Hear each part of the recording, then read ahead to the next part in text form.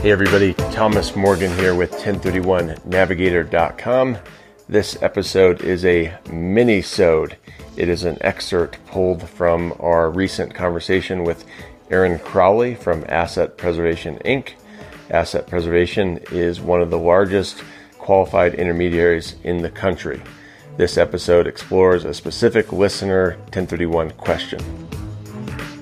And remember, if you're looking to move from a management-intensive property or a low or no income property into a secure, long-term net lease property that provides peace of mind, then go to 1031navigator.com/free, and I'd be happy to provide a free 1031 replacement property consultation.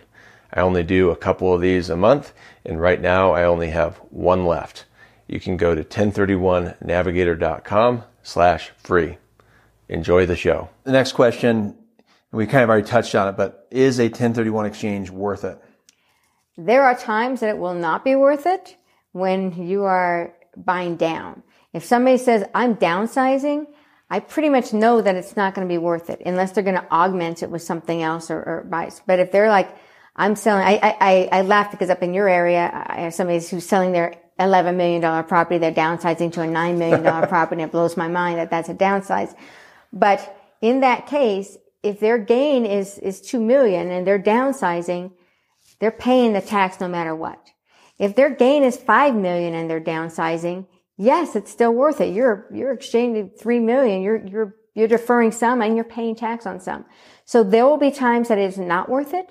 And it's a very much case by case basis. And that's all based on how many times you've exchanged before, what the values going in and out of those exchanges were, and what your basis even if you is. didn't exchange before and you just bought property well, and up here and in Denver, you could buy something and it's appreciating right. Okay. Exponentially. So you can make a big gain. And when you figure the taxes, I don't know if we have a thing on the taxes, but you've got 4 levels of taxes. You've got depreciation recapture at 25%. You've got federal tax at 15 or 20%. When we're talking investments of nature that the people you work with, they're going to be at that 20%. You have a net investment income tax that is what they call the Obamacare tax or the Affordable Care tax that didn't get repealed with just administration. So we still have that. We probably will for a while. That's 3.8, additionally. And then on top of that, estate tax. So if you're in California or New York, wow.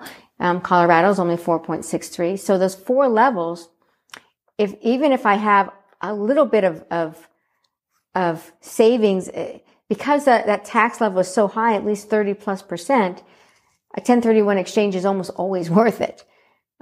So even if you're just saving a little, you're saving enough to buy yourself. One guy say, why are you paying me to save $3,000? He says, without that $3,000, I couldn't buy the next property that is going to make me $10,000. So it's a case by case, but more often than not, it depends on what your personal situation is. Exactly. and your overall tax situation. Exactly. That does it for today's listener question. Hopefully you got some real value out of that. To ask your own commercial and investment real estate question related to 1031 exchanges and or triple net properties or other passive income real estate, please visit 1031navigator.com/ask.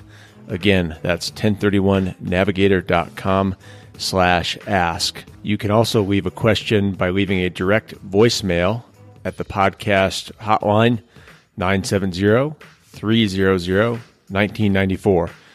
Again, ask your question by leaving a voicemail at 970-300-1994. Thanks for listening to the 1031 Exchange Passive Income and Investment Series. Hopefully it's helping you create, build, and protect your wealth. Talk to you soon. And remember, this show is provided for your informational and educational purposes only. Be sure to check with your accountant, lawyer, and or other tax professionals and advisors before relying on this information. Although the information contained herein is believed to be accurate and reliable, we do not guarantee its accuracy or completeness, and it is provided without warranty. Common sense is the best practice.